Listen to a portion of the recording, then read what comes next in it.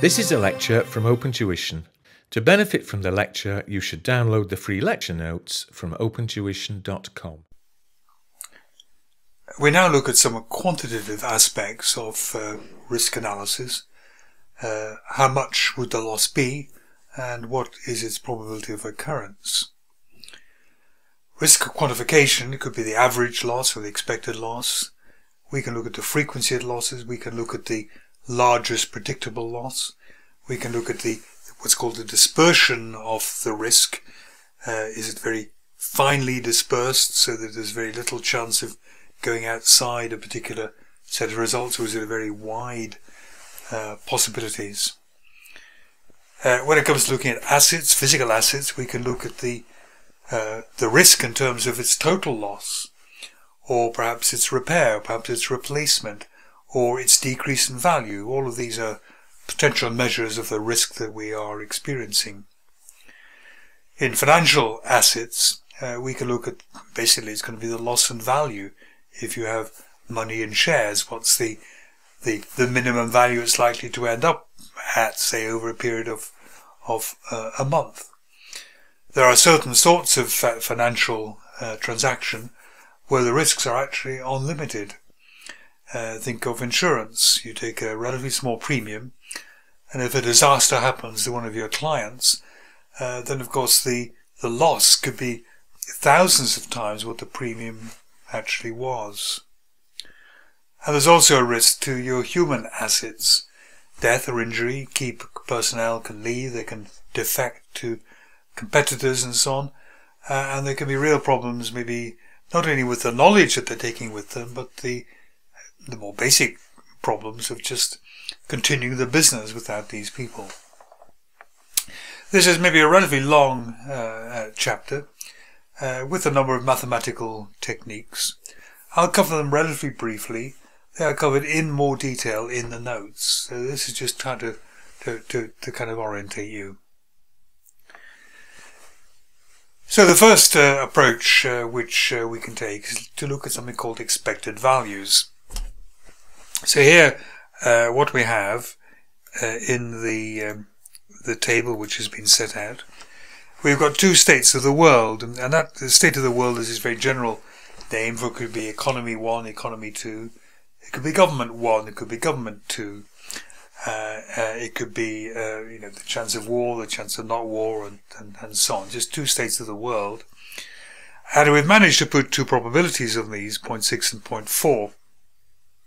I'll repeat it later, but I'll say it now, that this must be one of the most difficult aspects to actually forecast. What's the probability that a certain government will get in, and even with lots of polls and opinion polls and forecasts and so on, they often get it quite wrong.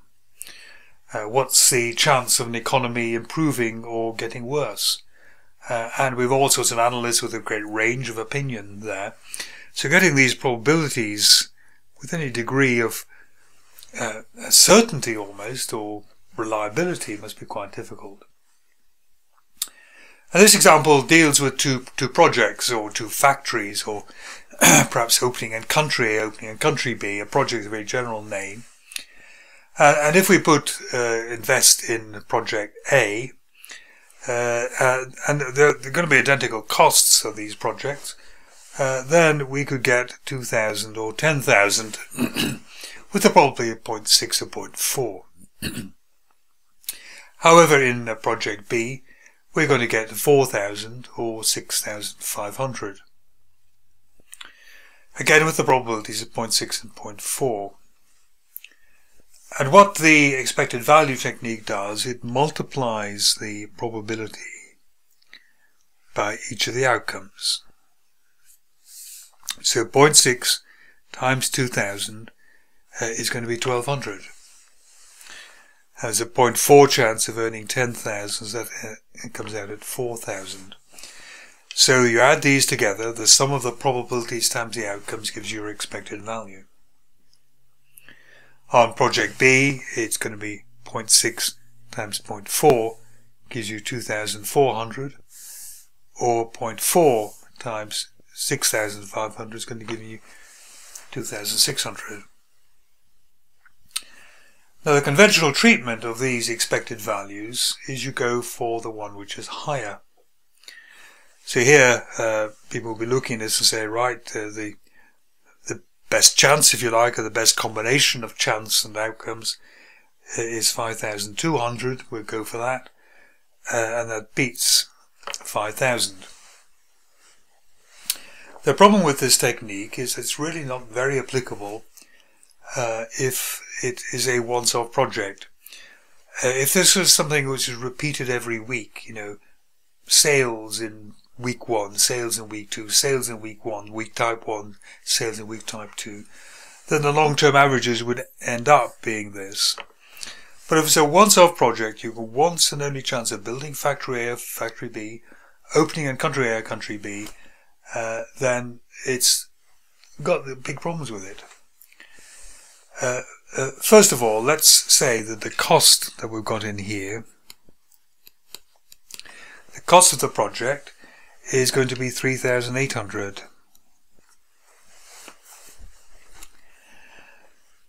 Now, if you look at project A, cost of 3,800, there is a 0.6 chance, a better than evens chance, you're going to only make 2,000. We're making a loss there of 1,800, which could be absolutely catastrophic for the company.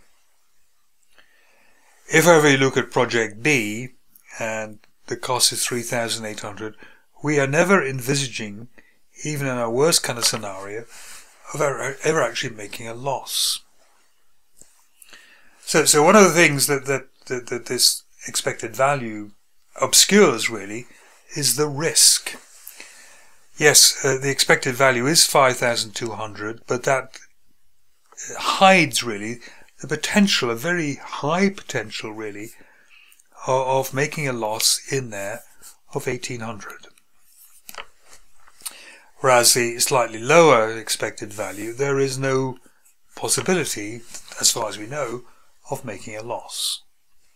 So expected values is actually quite bad on risk analysis. It obscures this, it kind of runs it all into one figure.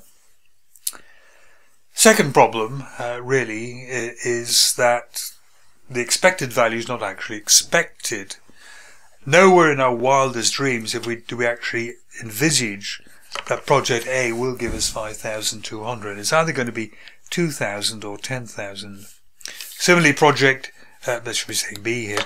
Similarly, project B, we don't ever envisage 5,000 coming out. It's either going to be 4,000 or 6,500. So here we're making kind of decision based on figures which we know, or as far as we know, are never going to actually occur. So the three problems here. First of all, how do we actually assess the probabilities? Secondly, there's this obscuring of the risk, particularly maybe the downside risk. And third, there is this whole almost philosophical problem of basing a decision on figures that we never actually expect to get. So it's widely used, this expected value. But as I say, the problems are assessing the probabilities. The expected value is actually often unexpected, and does not actually reflect properly the range of risks, or the range of outcomes to capture the risk. If we're going to be capturing the risk, we have to take into account in some way the spread, you know, the good, the bad, how likely are they, how far apart are they, how kind of dangerous are they, and so on. And this is where something called the standard deviation can come in suitable circumstances. So let's look at this here, and this is a subject now getting on we're calling value at risk. And think of it as looking at an investment in, let's say, a share, and we're looking how from day to day the value of that share kind of goes up slightly, down slightly, etc. Some days it'll go up a lot, some days it'll go down a lot. Every share will kind of jiggle up and down, if you like, in really time, if you like, with economic expectations. Now, if you have a share which is pretty stable, doesn't go up and down very much at all, this would be this kind of inner one here, very kind of pointed, very kind of narrow. This is where you have a small standard deviation, and the standard symbol for a standard deviation is the Greek letter sigma. If, however, you have a share which bounces all over the place, a very kind of nervous, volatile share, then it would have a very large standard deviation. So the standard deviation tells us something about the spread of the possible values of the spread of the possible results. So how is this used in some sorts of financial analysis? And this is where we got onto looking at value at risk. But before we begin looking at shares, we'll take a couple of other, kind of slightly simpler examples maybe, which will teach us how to use what's called normal curves. So these shapes here, this sometimes called a bell-shaped curve like this. We're assuming here that we're dealing with what's called normal distributions. They're all the same basic shape, but just kind of wider or narrower. Okay. And many natural phenomena like height, weight, and so on follow normal distributions, and we have to assume a lot of financial measures follow this as well. So let's take a kind of physical one. Let's take one with height in here. We've done a survey of the population, and we find that the population has a mean height, let's say of 178 centimeters. So that's the mean. Half above, half below. I will say that the standard deviation, the sigma in here, is equal to 3. Now what this allows us to do with tables is to work out, for example, how many people are between 178 and let's say anything you like, but let's take 180. So what proportion of the population is in that height range? Now the whole population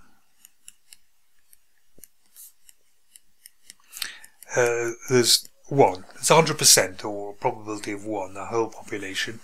That's the whole area under the curve, represents everyone. Okay? And we kind of want the fraction of 1 that these people here, 178 to 180. Now this is where you need to look at what's called normal curve tables or normal distribution tables, and these are obviously provided in the exam. So here are normal distribution tables, and we've got here, they tell you in a way, if you look at them, what they're actually calculating here. We've got a Z here, and we have a Z here, and the Z here, it says, it's hard to read, but it says x minus mu over sigma. Now we're going to go back to this here. We knew the sigma was the standard deviation. This mean here is mu, Greek letter m or mu here. And the Z value, so this 180 is going to be our x here. It's a distance above the mean, which will be x minus mu. In our case, it's 180 minus 178 is the 2 extra centimeters, as a number of standard deviations. And that's what's called the Z value. Terribly important. But the tables tell you that. It says at the top of the tables, Z equals x minus mu over sigma.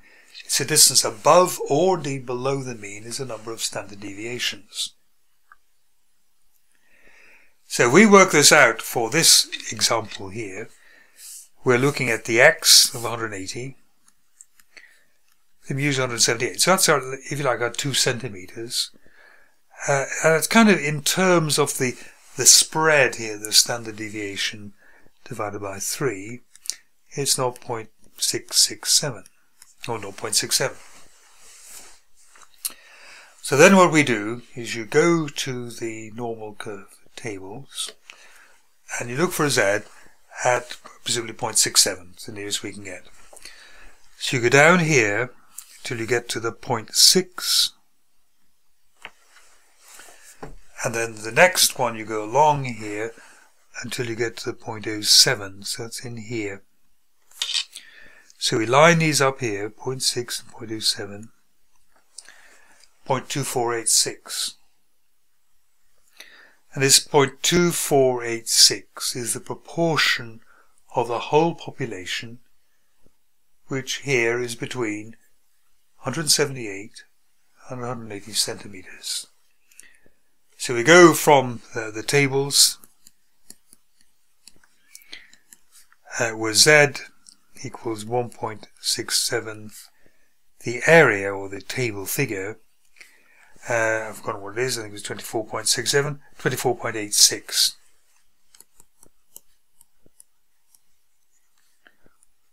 Or 24.86%, approximately 25%. So about 25% of the population is between 178 and 180 centimeters. Now, we can turn this round a little bit. So let me get rid of some of this stuff in here. And what we'll do now, we'll keep the same basic figures going on in here.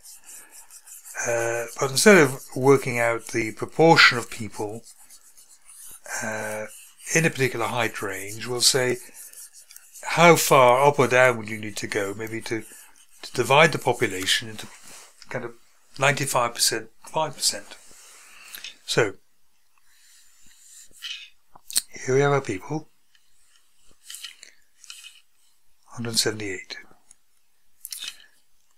That's our mu. Standard deviation 3 centimeters as before.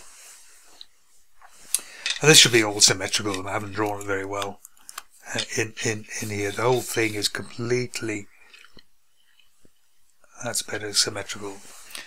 And let's say we're interested in the people who are the bottom 5%.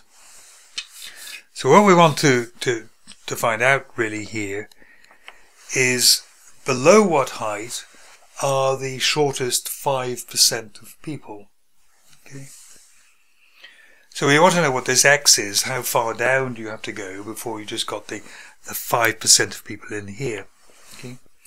So what we have to do is kind of divide it up. So we've got 50% of people up here, because half is higher, half is lower than the mean. And we must have 45% of people in there. And we must have 0.05 in there. So 0.05 is 5%. Okay. We know that the Z value is going to be mu minus x over the standard deviation. The unknown in this one is x. We know mu is the mean, 178. We want to find out what the x is, what this cutoff point that splits 95% of people to the shortest 5% in here. And we know the sigma is going to be 3. So what we need to do is find the Z value.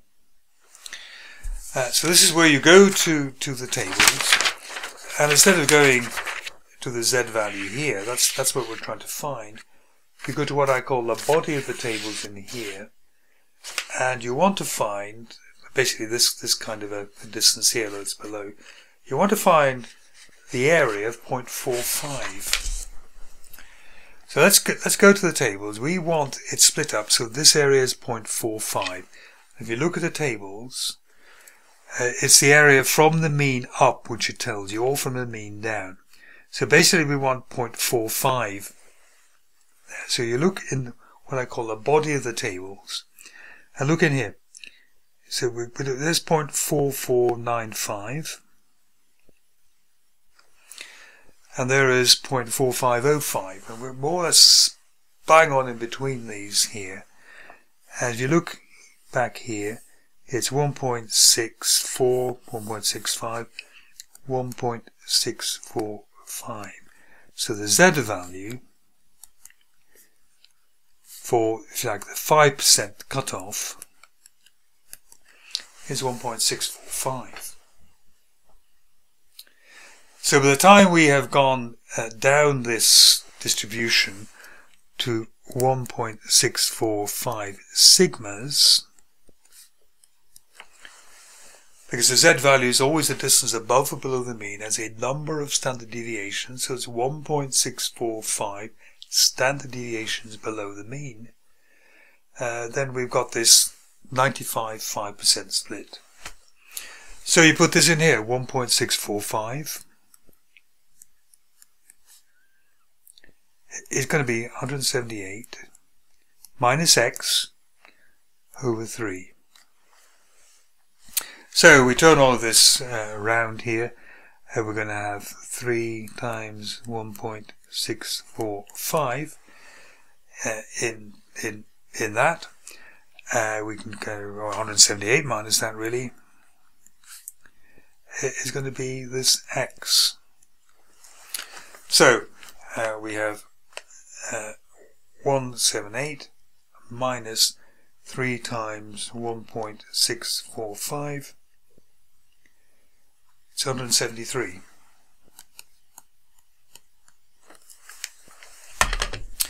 So really, by the time you go down in here 5 centimeters, only 5% of the population is going to be less tall than 173 centimeters. What we've got in here is 173. Because the distance below the mean of 173 be 178 minus 173, that's 5, divided by 3. So you take your 5 divided by your 3,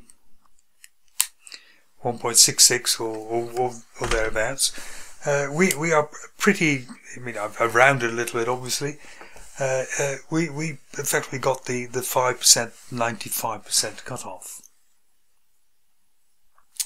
So that's for height. How does it work really in share values and so on? What is this value at risk? Well, it's almost exactly the same.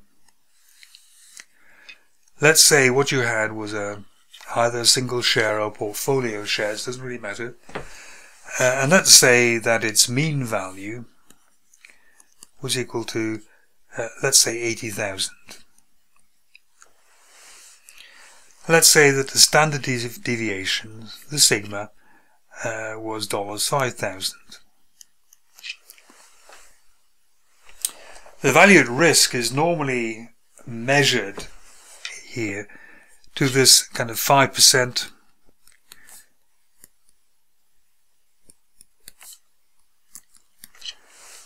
type of split, really. So what we're saying is, if we could lose money, could go 80,000, 75,000, 70,000, and so on here, and after some days, if you like, you're going to have a really bad day. It'll be lower than a certain amount, but we're interested in knowing this amount here. Yeah, it will be lower than a certain amount, but on only 5% of all days. So we do the same thing. So the z value is the number of standard deviations above or below the mean. So it's going to be, the mean is 80,000, and we're going down to some value x here, and the standard deviation is 5,000. If with the z value for the 5% level, I to call it level, I'll tighten this up a little bit again, is as before 1.645. So that, if you have that number of standard deviations out here,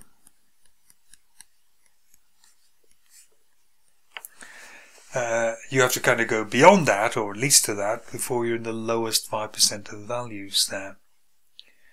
So it's 1.645 in terms of standard deviation. We know the standard deviation is 5,000.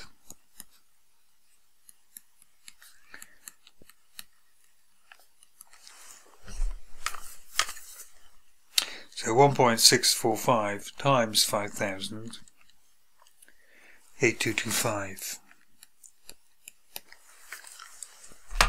So this distance here in terms of money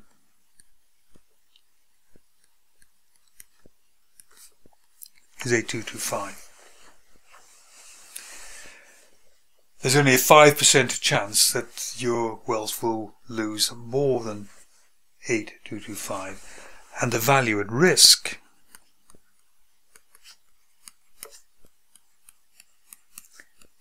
to the 95% level, there's obviously a risk you'd lose everything or a lot more here, is 8225. And this means that there's only a 5% chance that after the day you will have lost more than 8225, or we're saying that the 80,000 could fall by 8225. So 80,000 to get away is 71. There's only a 5% chance that the value of the portfolio will be less than 71,775. Only a 5% chance that you will lose more than 5225. And this is a value at risk. Okay, this is what you're standing to lose to only a more than that, only to a 5% chance. If we're asked to do this, not to just a 95%, but to a 99% level here, then what you do is you go down, and we want just 1% in here, so we're looking at 99%, either 0.5 or a 50% there, or 45% there, and a 1% in there. Of course, 1% 0.01. So we want only a 0.01% chance, or the 0.45 there. So what we need to do is we want the 0.45 area here. So in this one here, we go back to the tables, we're looking for 0.45. So a big one, what did I wrong? 0.49, 49%, I beg your pardon, 49%. So 50, 49 and 1%, so where it's going to be split. So we need to look back here at as close as you can get to 0.49, representing 49%. So we're about in here. That's very close to it. 0.4901. So it's 2.33. So the Z value, which splits up the population, or splits up your values here, 2.33. So how much is this in terms of the actual loss you might make? It's going to be 2.33 times the standard deviation which we're dealing with. I think it said the standard deviation was 5,000.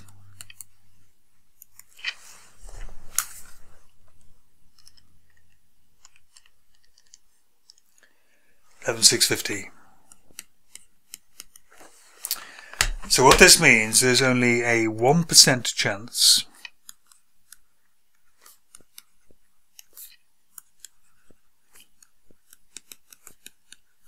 that you lose more than 11,650 in a day.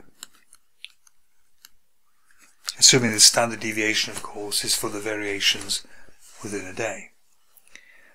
So this 1%, this 5% are called confidence levels, how sure you are, how certain you are that you won't lose any more than the value at risk. And this 11,650 is the value at risk really to the 99% level of certainty.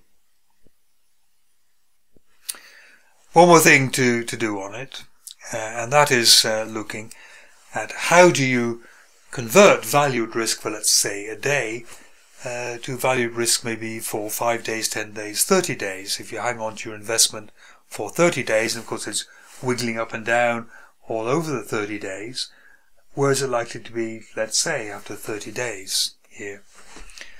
And this is where you just have to learn something, really. We've got it written up there in one way, but I would say that the sigma for the period is going to be the sigma for the day times the square root of the period. So if you're doing 30 days here, so what we had was a sigma for one day, an example we were doing was $5,000, and let's say we're looking for 30 days, what's going to happen roughly at the end of the month, then the sigma for the 30 days is going to be 5,000 root 30. Or if it was 5 days, it'd be 5,000 root of 5, square root of 5. Or it was 100 days, it'd be 5,000 times the square root of 100. So this, in this case, let's work that out here. It's going to be 30 square root is about 5.4 times 5,000.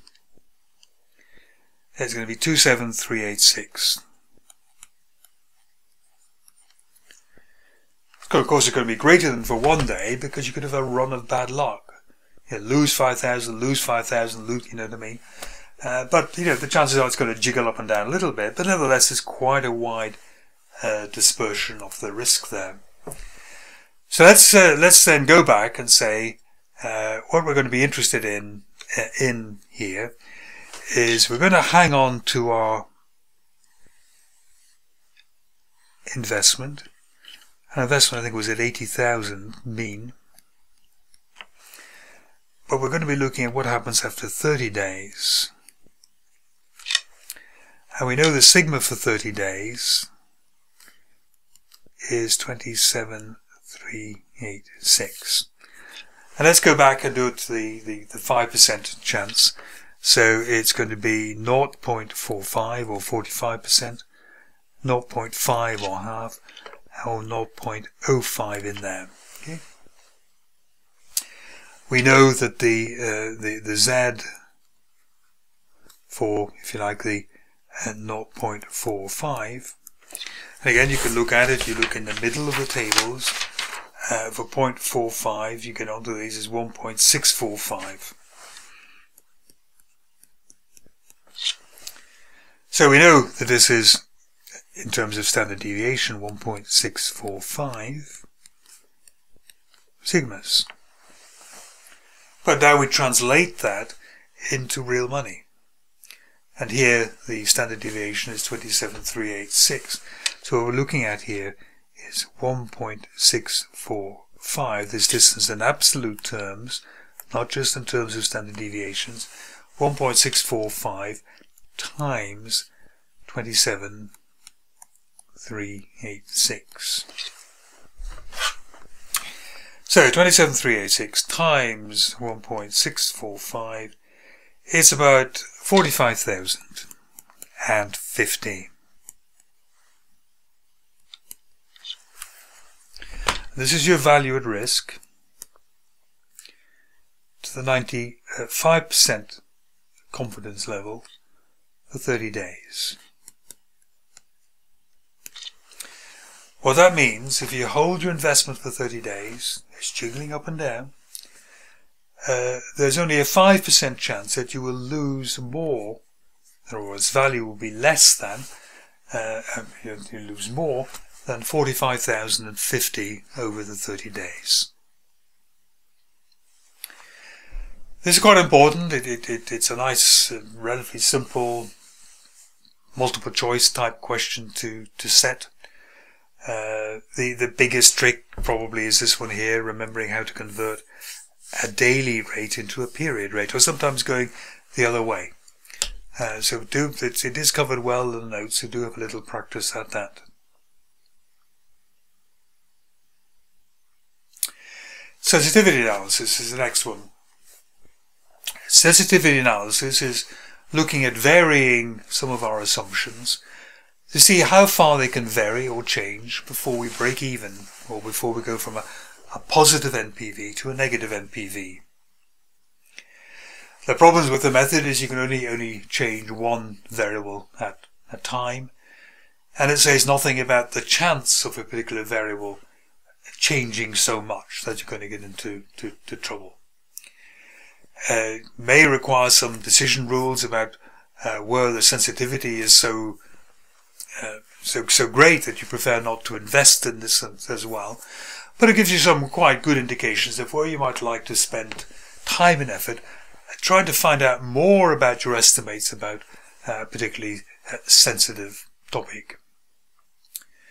So let's look at this here, where a lot of the work's been done to us. We're looking at a discounted cash flow calculation. I'll just kind of talk you through it here.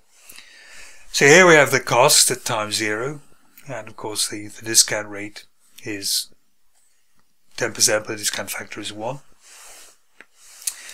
With sales, we're assuming that there's a volume of sales of 1,000, selling at a selling price of 100. And here there's 3.17 here. This is the 1 to 4 10% factor. You can get that from the tables which are provided. So the present value of these 4 flows discounted at 10%, 317,000. Similarly, the costs here, 1,000 units, the cost is only 60, so coming out at 190,000. Then we have a bit of scrap at the end, coming in 17,075, and we have a net present value here of 13,875 positive. So the conventional wisdom would be saying go for that.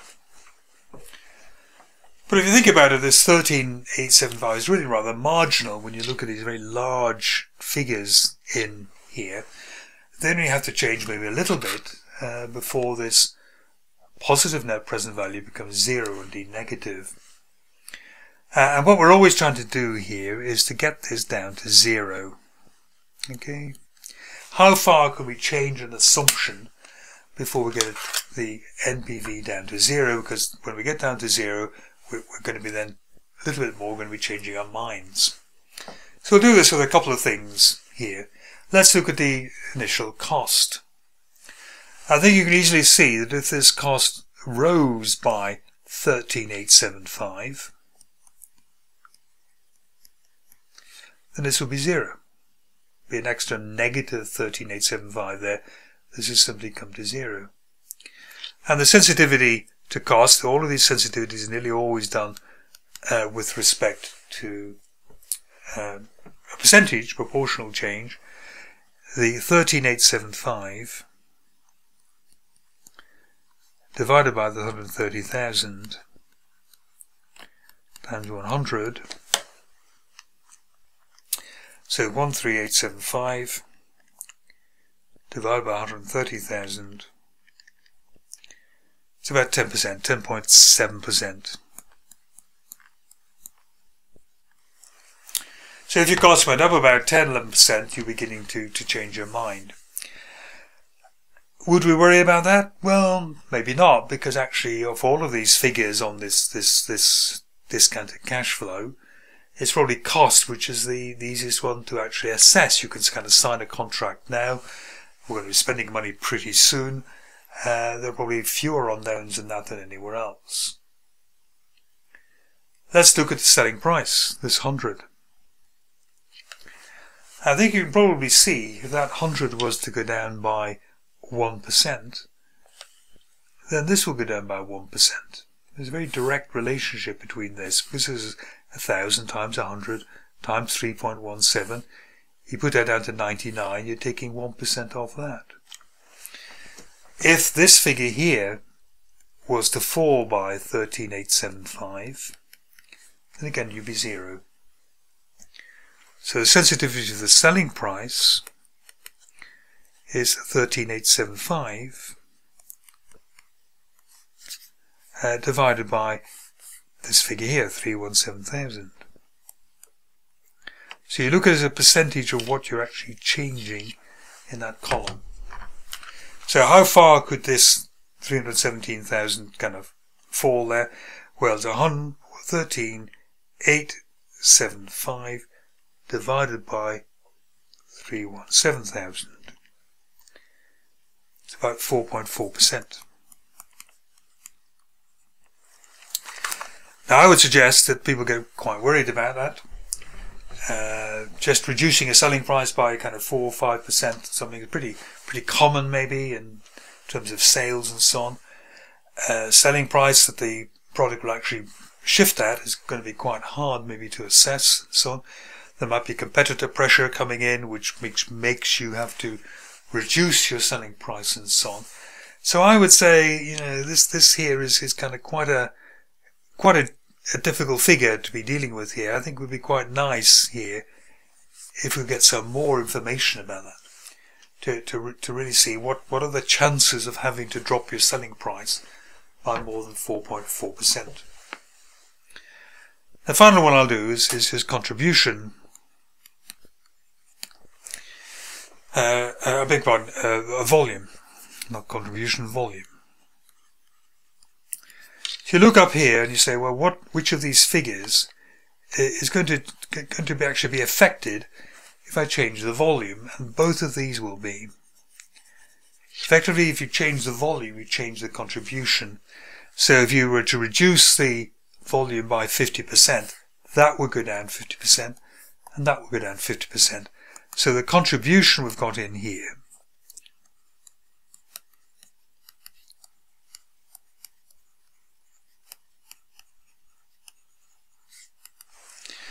so 317,000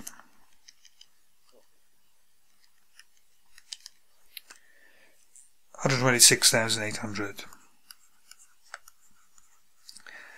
And if the contribution were to fall by 13,875, again we'd be in some trouble. So the percentage fall that we could tolerate here is 13,875 over 126,800. So 13,875 divided by 126,000 is about 11%. So we can stomach a much higher reduction in volume, much higher percentage in volume, because of course when you take something of the selling price, it's pure loss. When you reduce the volume, you lose the revenue, but you also save some costs, so you'd expect that not to be quite as sensitive. So you can do it for lots of things. It's all kind of covered in the notes and so on here, to work out how sensitive your decisions are to some of the assumptions that you're actually making. The risk-adjusted discount rate, something we'll cover in greater detail later. It's only in here for completion, really, completeness. What it is saying is different projects have different risks. And if you're embarking on a risky project, maybe what you could do is to increase the discount rate that you're using. So an ordinary project, maybe you discount at 12%. A risky project, you maybe discount at 20%. The great thing about this is that with discounted cash flow, the further off the cash flow is, the more heavily it is discounted. So if you increase your discount rate from 12% to 20%, you're really eating into this future value of the money really very deeply indeed, which is just great. Because of course it's the flows in 5, 6, 7, 8 years time which are most at risk, which are most difficult to actually assess. So this is done by increasing the discount rate for riskier projects. And we'll see later how there may be mechanisms for discovering what discount rate to actually apply to riskier projects. Next we have certainty equivalent, which is where you convert your future flows into what's called a certainty equivalent here. So let's say we had a very simple little project. At time 0 we had 10,000 going out. Let's say time 1 we had 4,000 coming in. Time 2 maybe 3,000 coming in. Time 3 maybe let's go another 3,000. Time 4, so it's only around 10, let's say 2,000. And maybe let's go put another one, 5. So what it recognizes is that these future flows, they're uncertain basically. The up front one is probably certain, but we're not very sure what the year one was going to be. We think it's going to be 4,000, but maybe to account for the little bit of uncertainty in there, maybe we multiply it by 80%. We're really saying that the chance of getting 4,000 in year one is equivalent to the certainty of getting 3,200 in year one. Then maybe year two is a bit further off. Maybe we're going to say that's 0.75. So 3,000 times 0.75, 2250. And maybe it's going to be like 50%. And then we're getting really far away here. We might discount it very heavily indeed here. Maybe down to 25%. And this one's here hardly worth anything because it's so far away. So all of these figures have been reduced to what's called a certainty equivalent. And then what you do is you discount what's called the risk-free rate. In other words, what we've done is we've taken the risk into account in this step here. These are certain figures as far as we know, and we discount at what's called the risk-free rate. The big difficulty is that the 0.8, the 0.75, the 0.5, the 25%, the 0.0 are completely arbitrary. There is no mechanism, no rules, regulations for deciding how far you should be discounting these future flows to account for the uncertainty. Regression analysis aims to predict certain things. So the X in here could be the volume you're making, and the Y could be the cost. So we're doing a cash flow kind of calculation. We're worried about maybe the risks associated with understating or overstating the cash flows. We want to be able to predict what costs are going to come out if we are producing a certain volume. And we use regression analysis. This purports to connect two variables, volume and cost, for example, or maybe volume sold and selling price. We just need to be certain care in this here. If you've got very few values, you've got very little evidence, there's really any connection at all between the two variables. It could be a very poor fit. What the linear regression does here is you could have two kind of variables where the points are all over the place, but linear regression will determinantly give you the best straight line it can through them. But obviously if you've got lots of stuff out here that's kind of not accounted for very well, how much reliability can you put on believing what this line is saying? That's why you have to use what's called a coefficient of correlation to try to test how good the fit is. You need care with what's called extrapolation. So here we have our maximum, let's say it is volume, let's say it is cost up here, and somebody says, well, next year we think we're going to be making this out here. Linear regression would say that you want to extrapolate in a straight line. You have no evidence of actually what happens out here. Your costs could really begin to rocket up here because of overtime costs or machinery getting inefficient. This is working hard. So extrapolation is very dangerous. You're going to a kind of unexplored territory. And finally, it doesn't prove cause and effect. Let's say instead of cost and volume, what we had was the volume being sold here, and in here we'll put the advertising expenditure. And we see this very nice line going up like this, and the advertising manager says, look, the more I spend on advertising here, the greater the volume being sold. In fact, they might be quite unrelated. The ads might be awful, and all that's happening here is maybe the economy is improving. So as the economy is improving, the volume being sold will probably increase anyway, and almost coincidentally, as maybe the profits of the company are improving as the economy improves and we spend more on advertising. So we get this, what's called a spurious correlation going on. Finally, we have what's called simulation, where you try to mimic what might actually happen in practice.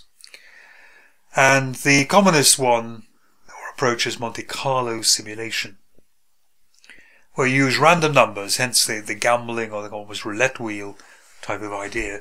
You use random numbers to generate a kind of typical pattern, maybe of sales or people queuing or breakdowns and so on.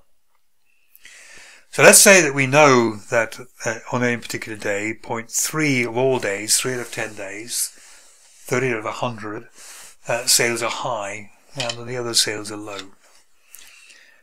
Now we know it's going to kind of average out, but you could of course get a bad run. You could have low day, low day, low day, low day, low day, because the probability is reasonably high there. What's actually going to happen on our cash flow if we get this run of bad luck, and how likely is it to actually occur? It'd be quite nice to almost model or mimic, how this kind of sales go up and down each day. So what you do is you take these probabilities, and we're going to be using here 2-digit random numbers, and in here 00 to 29 you have 30. Okay, and in the other ones here, 30 to 99, you have 70. So our numbers 00 to 99 mimic or represent or are equivalent to your 30% of high sales days and your 70% of low sales days.